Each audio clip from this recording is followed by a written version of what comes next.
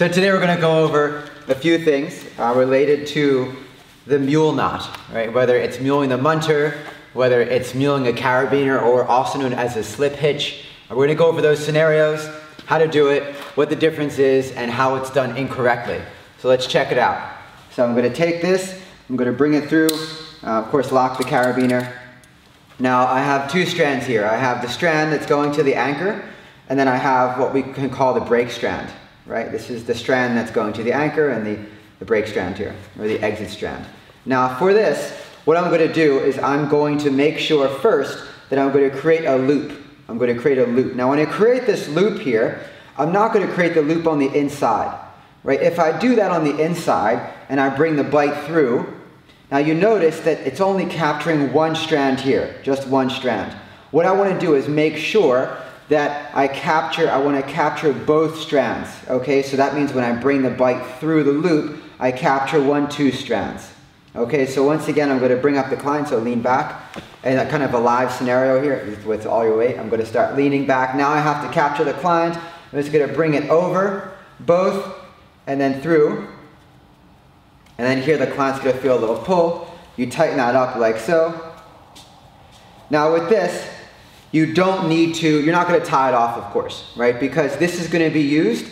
So when you go to the top in a 6-to-1 drop loop scenario, that when this pulls on the top, like this, when that pulls, and then you could haul the client.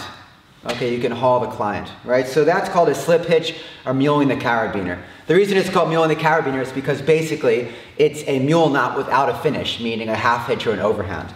But let's go to a scenario where you're doing a mainline haul or a single strand down, and you want to actually do a mule and you want to finish it off with a knot, right? Because you don't want this to move when you're hauling the person.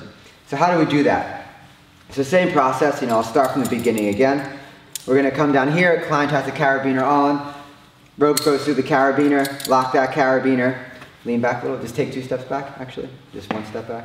There you go. So now what I want to do is I'm going to do the same process here. I'm going to make a loop. Now let's say it's on the other side, because this is my easy way to make it. Let's say it's on this side. The main point of the loop is you always want to have the exit strand on the outside. That's the main point of this. The exit strand goes on the outside because then you're capturing both strands. Exit strand on the outside. The bite, you take a bite of rope, that bite goes through, like so, and the client's going to feel a slight tug. Okay, so that's step 1, right? I'm going to take some slack. Now I have to tie this off. Okay, so I have some slack here. Now I want to tie it off. So the process I'm going to go through, I can do 2 things here. I can tie it off with a half hitch, or I can tie it off with an overhand. So we're going to do the half hitch first, and we'll do the overhand second. So a half hitch, first notice I'm taking both strands. I'm doing a half hitch, I'm just bringing it right down and back through. So that is a half hitch tie off right there. I'm going to bring it into the carabiner and close it off. Okay? So now I could haul this strand up. If this were a mainline rescue, meaning 1 strand down, there would be a 3-to-1 on the top, or hypothetically a 5-to-1 or a 7-to-1 with a double mariner. But this would be a mainline haul. Okay? Now I'm going to do it again just to show you the overhand finish. The same process here. I'm going to grab it. I'm going to make the loop. Make sure the loop is on the outside, not the inside. I'm going to make the loop on the outside. I'm going to take a bite on the other side. Take a bite of rope, bring it through that loop I just made like so. Bring it through the loop I just made, and then cinch it down to the client. Okay? So this is the beginning, right? This is step 1. Now step 2, what I have to do here is I have to finish it off. Okay, so I'm going to make an overhand finish. I'm going to take a little bit more slack out, make the overhand finish here, just an overhand knot as you all know.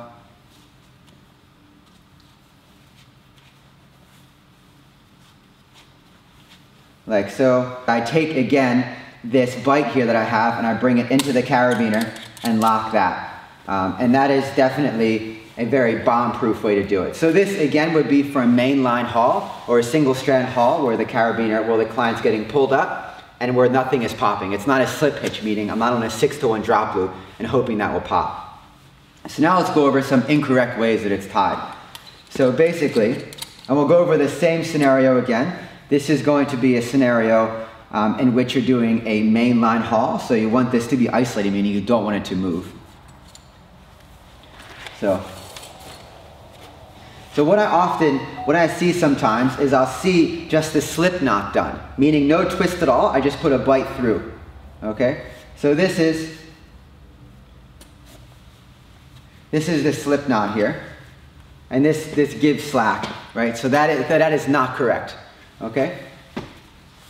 So that's one. And the second way that it's often done incorrectly is, as I said, the loop is on the inside, so then you're only going around one strand. Now that's the other incorrect way it's often done. Or we do the slip hitch really high in the case of the 6-to-1. And it's here, and then what happens is the client goes all this distance down. Yeah, so when you mule it, you want to make sure you do the slip hitch that it's against the carabiner.